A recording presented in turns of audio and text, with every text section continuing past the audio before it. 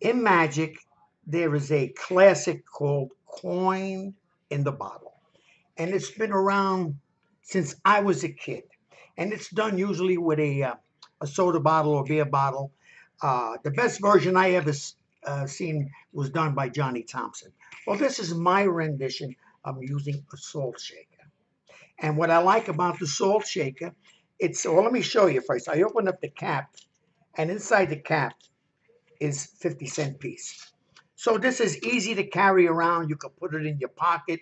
You can move on to the next table, and you can use it as a close-up. Anyway, I hand it out. I said to the spectator, see if you can get the coin into that bottle.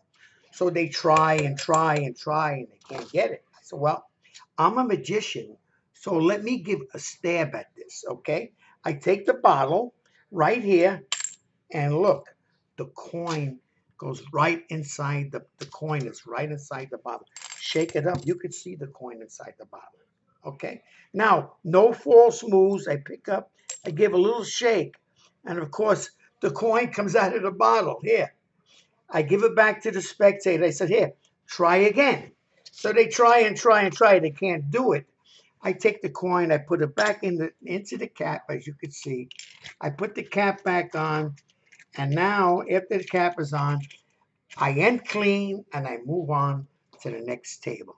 This is coin in the